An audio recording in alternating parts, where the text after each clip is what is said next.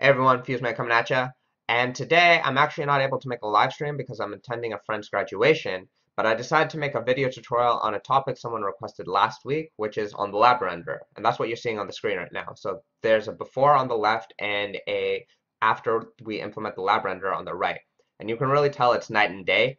There's no light bleeding and there's no anti-aliasing, which you see on the left because of the way that Unity's default settings for lighting is implemented. And the way Valve handles it really makes it a lot more crisper and the shadows are a lot cleaner. So kudos to them for making this accessible and really easy to use. And now I'm going to show you where you can actually get the starter project to follow along with this tutorial. Now if you go to fusedvr.com, I'll put a link in the description as well as an annotation in the video. You can find a project post on the power of Valve's lab renderer, and there's also a download link to the starter project, which you can find right here. And now the reason that we're actually creating a website for not just this video, but also our channel and community in general is to really help facilitate a good communication with not only us, but also the developer community. Something significantly better than comments in our past live streams. So hopefully this is going to be a helpful site for everyone to use. And we're really looking forward to actually finishing this up and launching it. But you can sign up now. There's really not much where we're adding in a form, and you can actually go ahead and post suggestions here. So that's definitely something we want to help facilitate, and this should hopefully help organize a lot of things. So check that out, and we would love as much feedback as you can. But as for this tutorial, make sure to go ahead and download the starter package and unzip that, and then you can then go ahead and get that into Unity. So now that we have our project downloaded and unzipped, let's go ahead and open up Unity. So you're required to use Unity 5.4. So if you don't have that, go to their website and download the beta. Or if you're watching this in the future, it's not a beta anymore. I think it's supposed to be released sometime soon in June 25th, 2016. And so now we're going to hit open and then go to the Spy VR Livestream, and here we go, and just select folder. And we're going to have to hit continue because it was made originally in 5.3 and we're going to have to upgrade that. So that process takes a little bit of time, but it's not too bad because the project isn't super huge. I mean, we just put in some basic assets and then we should have it. So this is going to pop up. It's really simple. We just have to hit accept. It's just asking for Windows 64 as opposed to just Windows in general. And so we're going to go to the test scene, and that's where we'd actually done a lot of the work.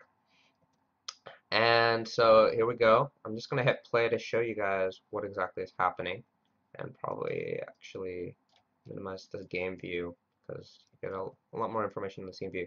So you can see here there's like a little light bleeding from all of the spotlights in the drone. I'm actually going to go ahead and remove the roof for you so that you can just kind of see all of the lights flickering around everywhere. And this is just basically Unity's default maze, or sorry, default lighting.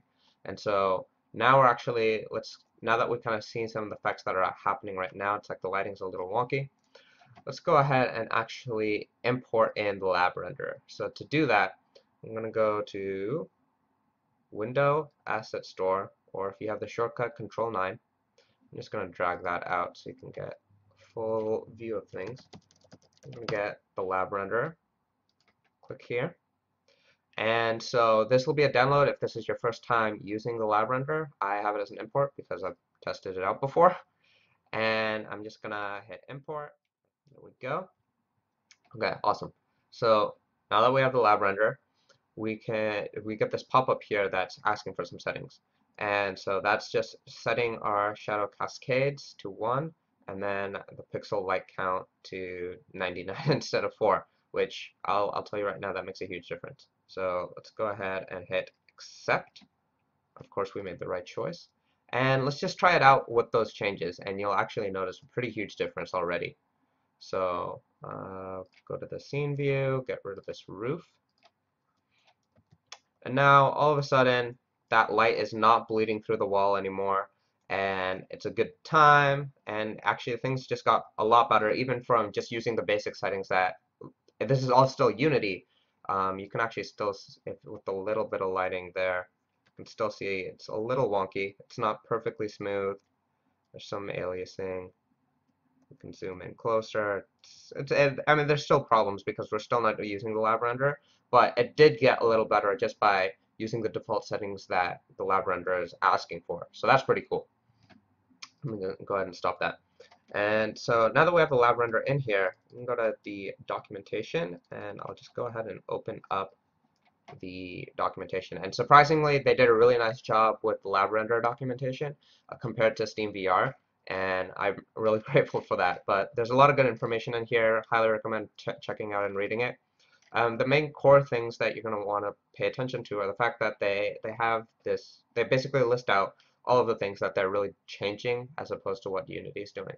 So they're adding in the single forward rendering, which is pretty huge, and then the MSAA is also a really big change as far as anti-aliasing, so you don't get those kind of dark lines, especially on shadows. You have the adaptive quality, which, if I remember correctly, it's simply just for maintaining frame rate and like adapting the quality so that it is good for your computer. You can throw in some custom shaders if you have that, and then they can be adapted towards using the lab. And then this part here, I think honestly was a little weird to me. It seemed basically if you add this GL flush command, which is part of the lab render, it improves performance, but it's surprising that that affects the GPU just to maximize throughput. Seems like something that should already be built into the GPU, but oh well, good to know that that helps. And then they have a really quick start guide that we're going to walk through right now on actually implementing the lab render into your scene. So let's go ahead and do that. So the first thing we've got to do is go to our camera rig. And the camera rig here is built in from previous versions of Steam VR. If you have the beta, you can actually, if you're starting from a fresh project, you can actually just throw the main camera in. And if you put some virtual reality supported and use the OpenVR API, which I'll show in a little bit, then you can actually just use the main camera straight up without having to use the camera rig. The one downside is you don't get the hand controller, so getting the Steam VR plugin is nice for that, at least for now anyways. And I'm just going to go to the camera eye, and I'm going to add this, I already have it typed, the Valve camera. So I'm going to have to add that in, and there are a bunch of settings here, a lot of them that were addressed in the documentation, so if you want to play around with those, you can for optimization purposes. I'm just going to leave the default values for right now because it'll still show off whatever I want to show off. And then the next thing we have to do is actually go ahead and find all of our lights in the scene that are dynamic. In this case, it's all our lights. And we're just going to add a Valve real-time light to them. And again, a lot of settings as far as like specifically for shadows that we need to pay attention to, occlusion, culling, all that good stuff. You can play around with that, but for now the default settings are perfectly fine. And we're going to go ahead and close all our search options. That just leaves all the spotlights open, which fine, whatever. And the next thing we have to do is go to Valve Shader Dev and click Convert All Material to Valve Shaders. And so that'll go through our whole project assets directory and basically convert all of the standard materials that we have into Valve standard shaders. And I can actually go ahead and show that to you. So normally, if you create a material, it'll be a standard material, and it'll look pretty much exactly the same. But here is Valve's version, and they just use that to effectively go ahead and implement their lab render techniques. So there's that. And now the next step you have to do is, I go through build settings. You can also go through project settings players, and you just go to the player settings. And here, just make sure this project is specifically was built for Steam VR, so the Unity detected that and already automatically put in OpenVR and virtual reality supported, but just go ahead and double check that. Sometimes you'll see the Oculus plugin is on there, and you want to just make sure that OpenVR is the only thing available. And so the last thing you have to do in this, you go to Edit, Project Settings, and Quality. And so in here, just you want to make sure to disable shadows. And so the reason for that is because Valve, with their lab render, they're already calculating the shadows. You can see those settings set on the Valve camera and the Valve lights. So just making sure we completely disable Unity shadows is the way that they want us to handle that. That may change in the future, but for now I think that's perfectly fine.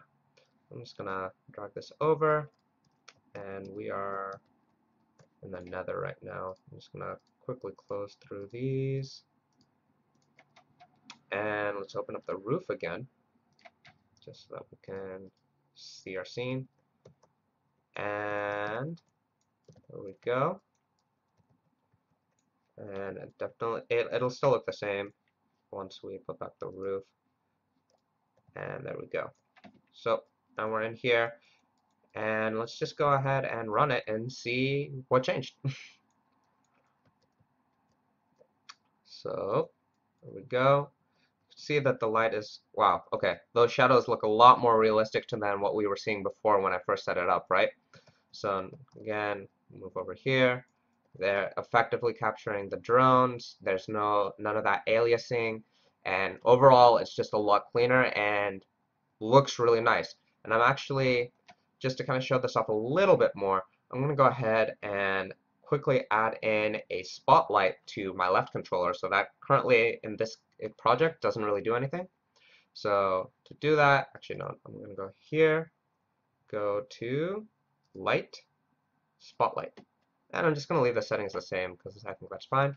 And now I'm just going to cut really fast and then jump into VR.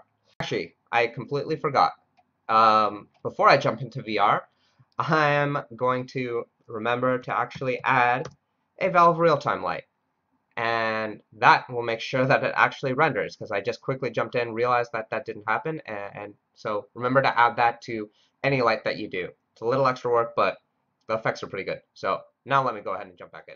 All right, cool. So now we have a spotlight in here, and it's working exactly as we want to. I'm going to go ahead and teleport around, because that's what we built.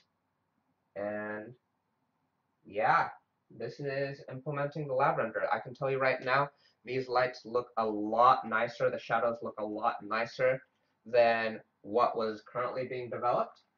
And it was all free. Valve did a really nice job making this super, super easy to use, and the effects are really stunning. So hope this is useful, and I'm going to go ahead and quickly put up again a side-by-side view of what we had before and what we have now, because I think that'll really highlight some of the effects that we're getting for free, and I think that's really amazing. So let me go ahead and jump out of VR. So as you can see, it's pretty night and day as far as the benefits we're really getting out of using the lab render. So I hope you guys enjoyed this video and learned something. If you have any questions, make sure to leave them in the comments below, and either I or someone else in the community can help answer them. And if you want to see more of these videos or more of these live streams, make sure to like and subscribe, or you can also follow us on social media. And if you have suggestions for other tutorials that you'd like to see in the future, whether that be video tutorials or live stream tutorials, make sure to leave those suggestions on our website by going to fusedvr.com. But other than that, this has been FuseMan. I'm signing out.